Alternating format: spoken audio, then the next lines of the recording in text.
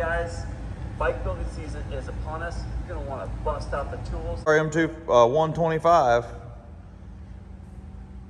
Somebody put a late 80s, early 90s RM250 motor in it.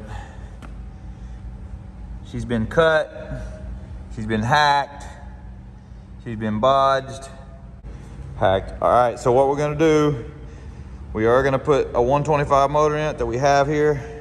Now this motor also was left for no good due to the fact, feel it here, right here, somewhere,